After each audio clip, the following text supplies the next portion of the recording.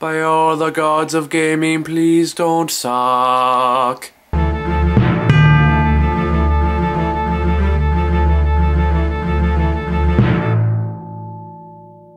Hey guys, welcome to another episode of Very Right or Very Wrong, where we take a look at usually new release trailers or just other media surrounding a certain project, and we determine whether it's going to go very right or very wrong. Today, I was kind of thinking about the direction I want to take this show, because this show is actually doing pretty well and it's offset, and I was thinking, you know, why do I have to limit it to just movies and TV? I mean, I realize I'm a big gamer. I play video games all the time. I have an Xbox One, a PS4, and my roommate owns a Switch that I borrow from time to time.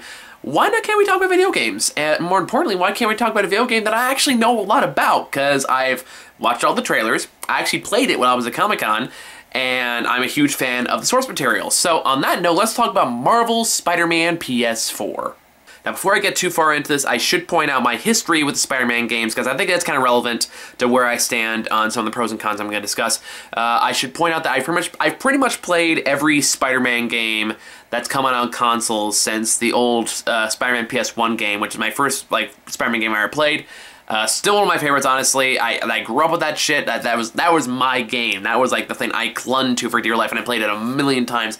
And since then, I've pretty much played almost every major Spider-Man console release, and a few handhelds, not as many in the handhelds as in the consoles. So I've played like Spider-Man, Spider-Man Enter Electro, the movie adaptation Spider-Man for like the Tobey Maguire movie, Spider-Man 2, which of course is the well-known classic, Ultimate Spider-Man, which I think gets an unfair rep, or maybe not unfair rep, just underrated compared to Spider-Man 2. I also played Shattered Dimension, so I don't think it's a little underrated. That was a fun, simple kind of combat thing that had a unique premise. I didn't play the one that was like the time split between Spider-Man and Spider-Man 2099. I didn't really get to that one. I heard it wasn't very good, so I decided to skip it. I played the Amazing Spider-Man movie adaptation, which was okay. I mean, I like the fact they used lesser known villains, which is another topic I'll get to in a little while. And I skipped Amazing Spider-Man 2 because I heard that game was just fucking garbage. I also played Web of Shadows, which is another kind of underrated Spider-Man game, although that one definitely had its flaws. And then I didn't play Spider-Man Friend or Foe, because nobody gave a shit about that game before it came out, and nobody gave a shit about it after it came out. So if you've lived under a rock for like the past year or so, Spider-Man PS4 is the newest Spider-Man game that's being made by Insomniac, which is who made the Ratchet & Clank games and other stuff. I mostly am from the Ratchet & Clank games because I'm a huge fan of those series. But this is the first foray into superheroes, like copyright superheroes that they're going into, so it's a really big deal, and they're definitely taking a lot of care and concern to try to get Spider-Man right. It's also been getting a lot of stupid attention right now on Twitter from people who are mad that their particular suits didn't get in the game for whatever reason. It's really dumb. It's really dumb. And right off the bat, we're not talking about it. It's stupid, it's nonsensical, and it's not going to the pros or cons. It's fucking dumb. We're not talking about it. But we are going to talk about just general thoughts of, like, basically the overall impression I've gotten based on everything I've seen, everything I've played, and I'm going to tell you right now, I do think this game can go very right, but I do have concerns. So we're going to go into it. Let's start off with things I like about this game. Let's talk about pros.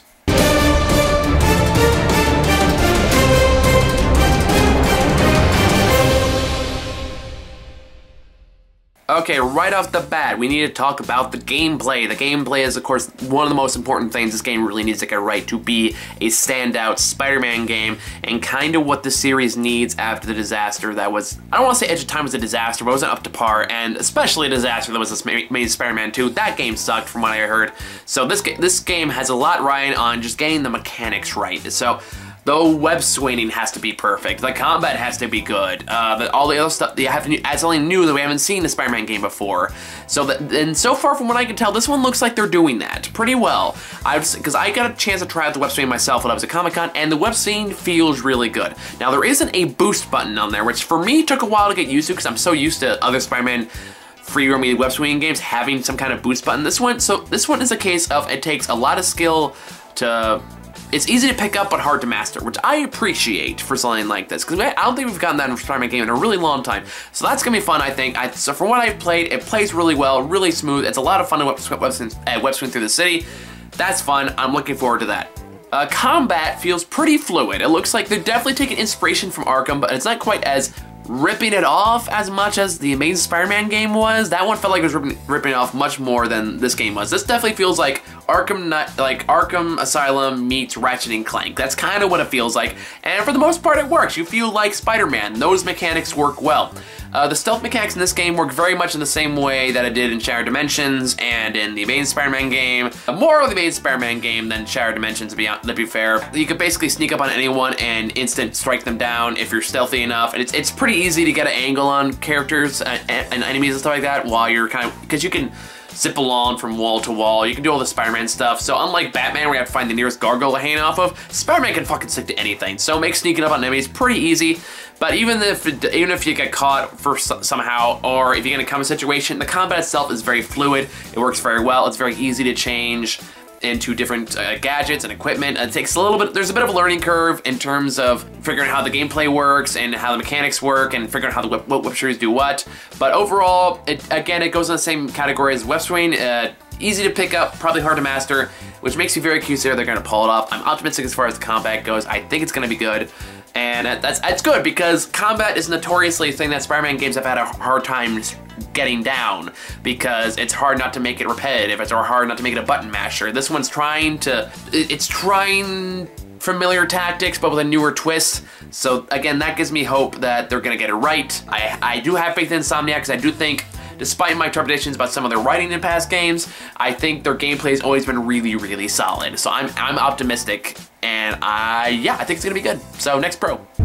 Peter Parker, how the hell are you? The animation and character designs, what do I even need to say about this? The graphics look fantastic, the city is it looks gorgeous, so much fun to swing around in. The villain designs, the suit designs, all look great. They're unique, they very clearly give you the style of this universe, which I'm gonna talk about in a bit. It has a very clear identity from other Spider-Man games, and it separates itself out from other Spider-Man universes. And that is something that Insomniac really need to do on the onset, and they pull it off. It looks great. Next pro. Wilson Fisk may have had his detractors, but at least he helped keep some order.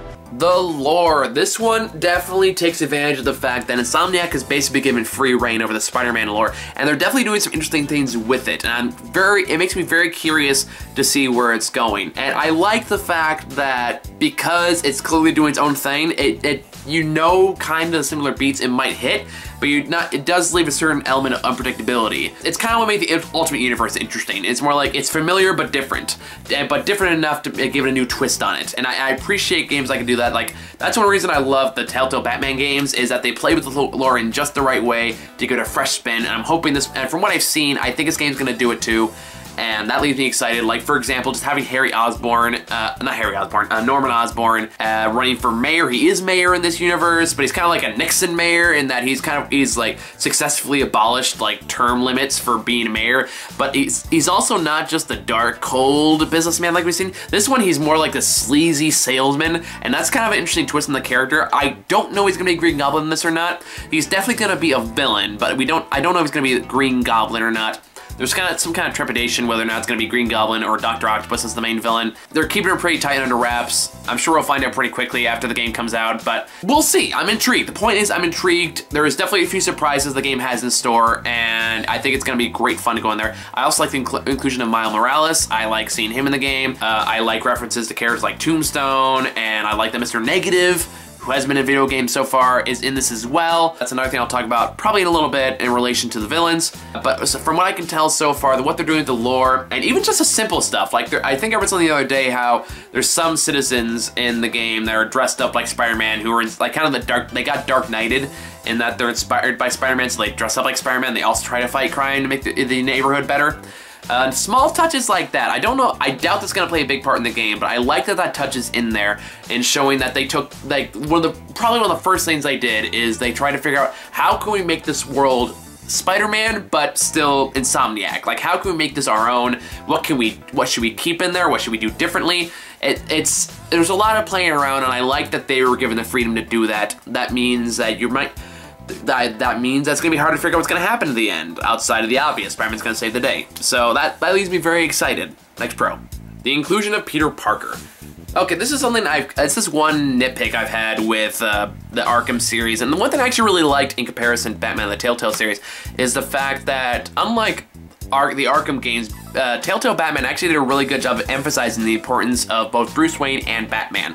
they're both very important to the character, so therefore they both have to be included in the game to some context. The Arkham series is only ever interested really in Batman. Bruce Wayne shows up like once, and that's it. You never see really Bruce Wayne again in, like, after he turns into Batman in, what was it, Arkham City? Yeah, Arkham City.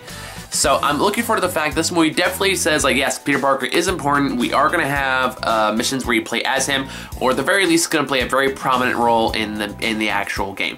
That stuff is cool to see. I don't know how the gameplay portions of Peter Parker, or even Mary Jane, because I guess she's playable too. That's something else I'll talk about in a little bit. I don't know how well those gameplays can actually work. I don't know if they're gonna be actual fun. Maybe there's gonna be a chore to deal with, but either way, the fact that they're there shows that Insomniac deeply care about getting this character right, and that gives me hope that they're not gonna fuck this up. So I like that, and yeah, that's into that one. Okay, last one. This one's short. The Sinister Six. It's cool to see them. Yeah, I don't think we actually ever had the Sinister Six together in a Spider-Man video game before. At least I don't know if they're I don't know if you're gonna fight them all at the same time or how that's gonna work. But the fact that they made a very clear effort to say, like, yeah, the Sinister Six is in here, that's pretty fucking cool. And again, all the characters look great doing it, and this animation for the cutscenes is fucking fantastic. It looks great. All right, I think it's all the pros I got. Let's talk about some cons, some concerns. Now, they're not enough to outweigh the positive, but they are things I think are still worth talking about. So let's get into it.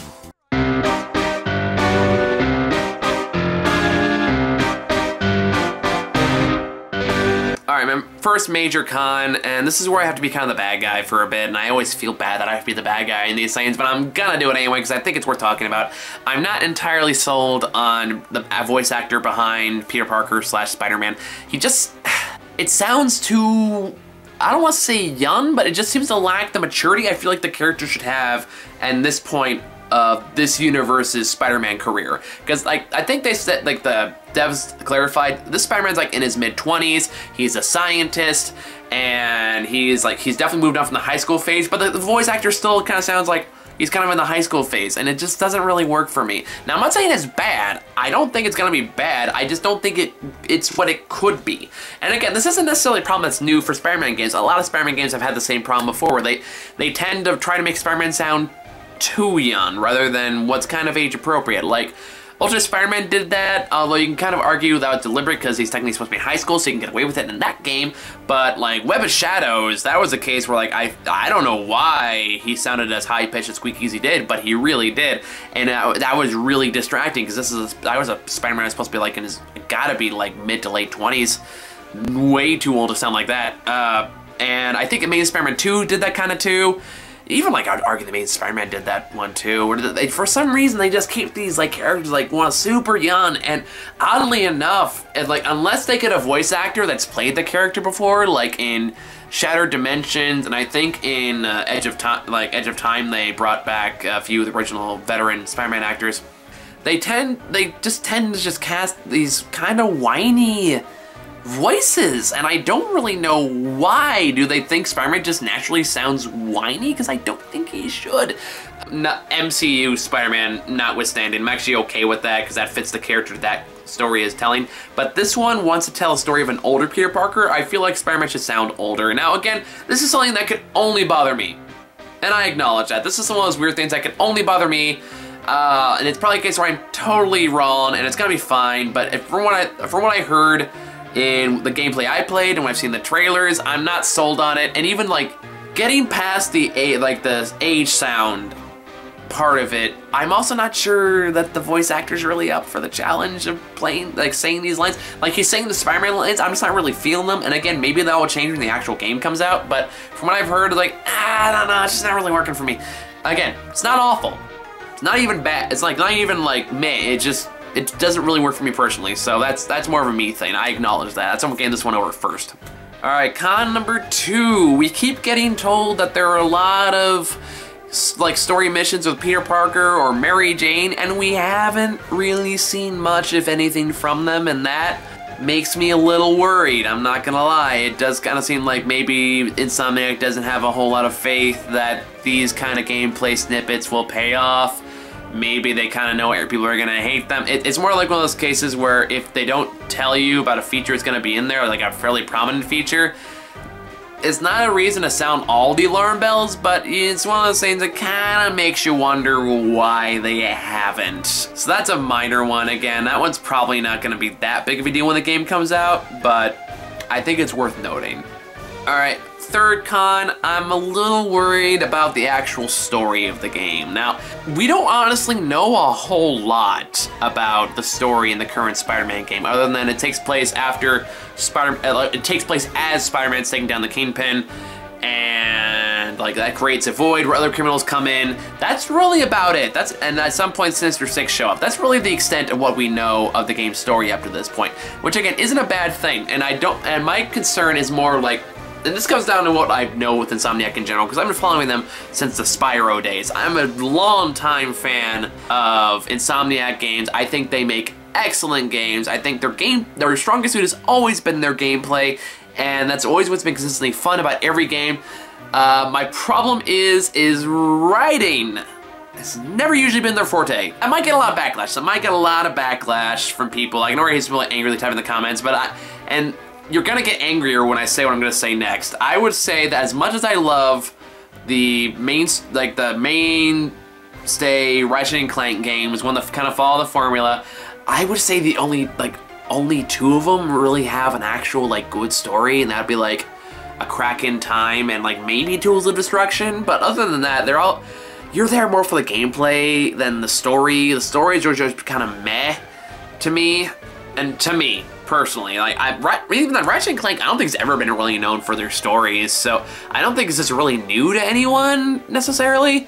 But yeah, so going into those games and going to this game that does look at its point a heavy emphasis on story as well as gameplay, I am a little concerned based on Insomniac's previous projects and their reputation. Now granted, I haven't played all Insomniac games, so maybe there are a few out there that I miss that have amazing stories, but I haven't heard of them. So that leaves me concerned that I don't know if they have the writing talent to figure this out, to do this, but again, that's purely speculative.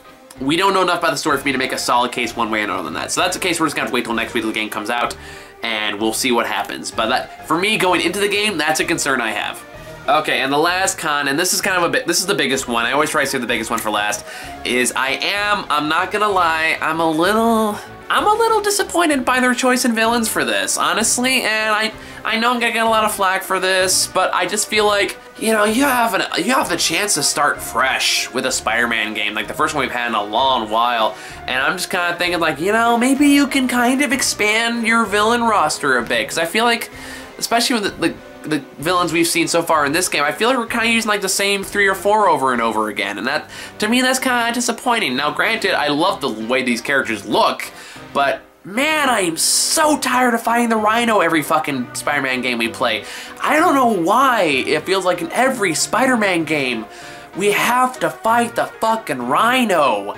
As soon as I see my character, I know exactly how that boss battle's gonna go. I'm gonna have to dodge his attacks for a little bit. He's gonna charge into something. Then when he's charged, he's gonna ram into a wall or something. Then I'm gonna get in there and I'm gonna punch the shit out of him. Then rinse, lather, repeat. Now maybe Insomniac's gonna do something very different with this Rhino boss battle, and I would love it if they did. But just from history, because God, how many games has he been in? Because he was in the Spider-Man PS1 game, he was in the Spider-Man 2, he was in Ultimate Spider-Man, he was in Amazing Spider-Man. I don't think he was in Shattered Dimensions. That's actually the one thing he's I don't think he was actually in that. And I'm at the point it's oh man, I am so fucking sick of it. Do something, pick a different character. And I don't feel that about all the villains on this roster. I like that Mr. Negative's in here because he's never been in a game yet. It's okay, cool. A new character with a unique set of powers, that'll be fun to see. But Electro we've seen a bunch of times before, Vulture we've seen a bunch of times before.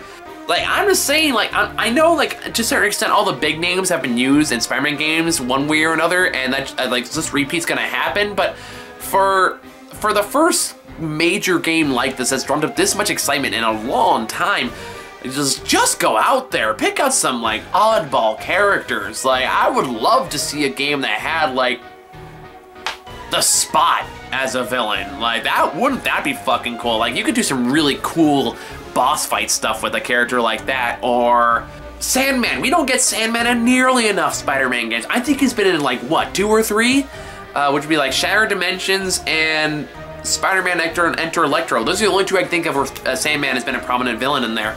Or like the Beetle would be a cool one, or Hydro Man. We've never gotten Hydro Man, at least not in a console game. Pick characters where you can do more creative stuff with them, and maybe they're saving that for the sequel. But for now, like, if you're just going for like straight up beat 'em up villains, I don't know, I kind of wish they kind of stretched out a bit. I think it would have been cool if they picked some villains we just don't see very often. And granted, again, I have to take that with a bit of grain of salt, because again, most of the big Spider-Man villains have been done at some point or another in a Spider-Man game, because there's so many Spider-Man games out there. That being said, I think it'd be cool to stretch your range a bit. Maybe pick something obscure, pick something newer, like they did Mr. Negative. Like, how cool would it be to see Morlun in a Spider-Man game? Now, granted, I don't know how you can do that without making him the main villain, but my God, can you imagine a Spider-Man game where Morlun was the main villain? That would like cause like a serious feeling of dread, as in there's like nothing you can do to stop him. I give Amazing Spider-Man a fair amount of crap, but at the same time, I do admire the fact that they kind of did that. They picked more obscure characters, like they went with Alistair Smythe was the main villain in that one, and the Spider Slayers. That was cool. And that one also had like Vermin and like really obscure characters like that. Stuff like that was cool to see. But this one is kind of going like, okay, Electro and Vulture and Rhino. Well, Scorpion don't see that often, but he's been in his fair share too. Green Goblin is surprisingly in not as many video games as you'd think he would be, quite frankly. You'd think he'd be in a bunch of them, but he's really not. So I would love to see him pop up in this game. Maybe Norman Osborn will be Green Goblin this one, or even like Hobgoblin, or Jack-O-Lantern, or Hammerhead. I think Hammerhead was like in one game. Or like get like Tombstone, or Calypso, or like, there's so many great Spider-Man villains to choose from. I feel like it's kind of a shame to pigeonhole yourself in there. And Shocker, do we really need Shocker in another video game? Shocker always feels like that. And then again, I guess it makes sense why they always throw them in there. He is basically like the seedless filler boss, for lack of a better term. Shocker gets such shit treatment. I don't know, like again, it's something that probably only bothers me, but I would really like to see them expand out more. Like, that's what I'll give the last studio that was making Spider-Man games. Started with a B, I'm forgetting their name, but they did kind of branch out a bit. Mysterio, like any chance to throw Mysterio in a Spider-Man game, I am so down for. Get Mysterio in more games. Mysterio is always so much fun as a villain. I will give, like, I think it was like Beatniks or whatever that studio called, or Beatrox. Anyway, the point is they did kind of pick out more outside the box Spider-Man villains. Like, they did use like the Juggernaut, or Anti-Venom was, I think, in the Edge of Time, or just other villains that you don't see very often. And again, like Alistair Smythe, that it was appreciated at the time for like, even though those games weren't great, the fact that they were willing to kind of stretch out their Spider-Man knowledge was noted and appreciated. Maybe Insomniac will do that too when more sequels come out, but for now, that was like the big distracting element to me. That was like, okay, I mean, I'll still play it, I'll still have fun, but I kind of wish you took a bigger risk as far as villains go. So that was really the biggest con I have there. Other than that, I am still really excited for this game. Probably more excited than I have been in a long time, because I am such a huge Spider-Man fan. I have been since I was a kid. It was a whole subsection in my last editorial that I did about how much Spider-Man means to me. So to see him come back in strong form in a really, really good open exploration game that actually does what a Spider-Man exploration game should do, which is something that I think the previous studio kind of started to lose track of, which is like, yes, you want to feel like Spider-Man, it has to stick to buildings. You have to get that feeling of free fall when you jump off a building, because we've all done that in a Spider-Man game. And I love there's a swan dive button. I love there's little touches like you can do like fucking flips and shit while you're web swinging through the city. Stuff like that's really fun. I think it's gonna be a lot of fun. Even the story itself was kind of mess. So that's my opinion on Marvel's Spider-Man PS4. Let me know what you think down in the comments. Do not talk about the stupid costume thing. I don't care. Nobody else cares. Don't fucking talk about it. It's not worth my time, and it's worth nobody's time. You get the costume you get, fucking deal with it. So that's all I gotta say on that. Thank you guys so much, and I'll see you next time on whatever show I make next. Take care.